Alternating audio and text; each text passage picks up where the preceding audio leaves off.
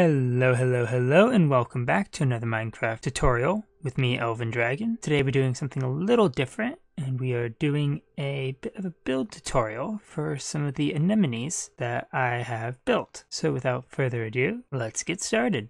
Alright, so we have a few anemones of different sizes here, and I will be showing you how to build all three sizes, as well as a couple with different color palettes, because you can basically build these out of whatever block you want. I personally like blocks that don't have any borders because it makes it look more like a seamless whole, and all you need for materials for this is 2 different colored solid blocks. The amounts will vary based upon which size anemone you decide to build. So what I like to do with these anemones is I like to start out by making the body of the anemone in the color that I choose, and then I usually double the base for the biggest ones to give it a bit of height.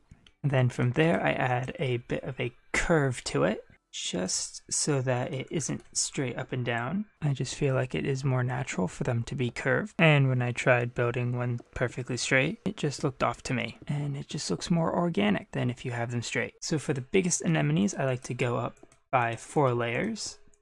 I just feel like that gives them enough height off the ground. And then for the medium ones, what I'll do is I will basically do the same thing, but instead of having 2 layers that are exactly the same, I'll basically kind of combine layers 2 and 3 together. So we get the bit of a slant in there, and then I'll just kind of go straight up.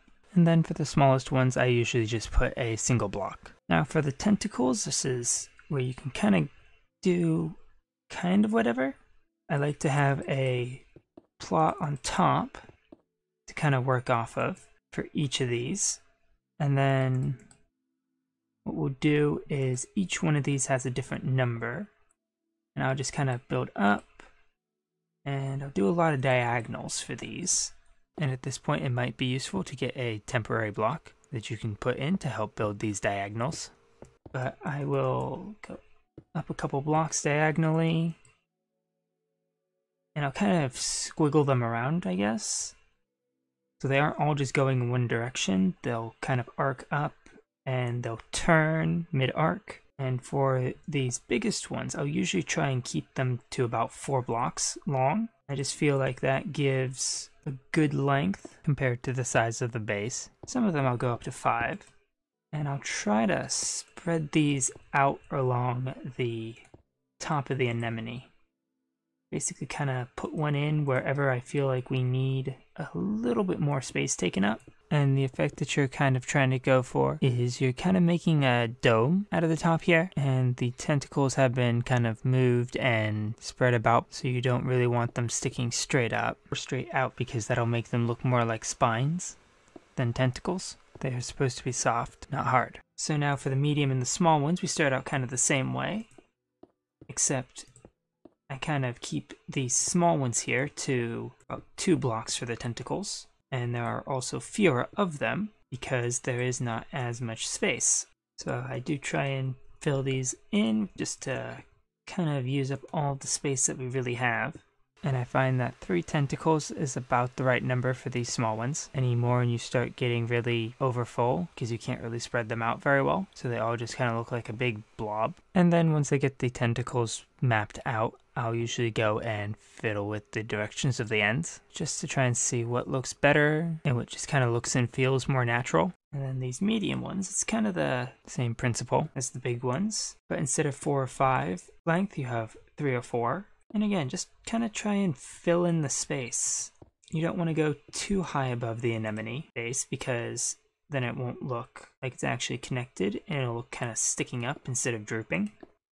So I'll usually only try and go about 2 or 3 blocks above the main body of the anemone before I start drooping the tentacles back down. So there is one more thing that you can do to these to add a little bit more detail, and that is to add some sort of light block, like magma blocks or shroom lights or glowstone, to the tips of the tentacles.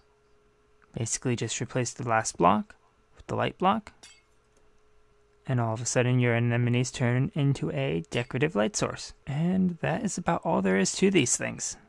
And there you go, just 3 different little coral. And there you go, it's just 3 And there you go, 3 different little anemones that you can use to sprucing up your ocean builds. And that is going to be it for today. If you enjoyed the video, please leave a like and consider subscribing, and I will catch you all in the next one. Goodbye.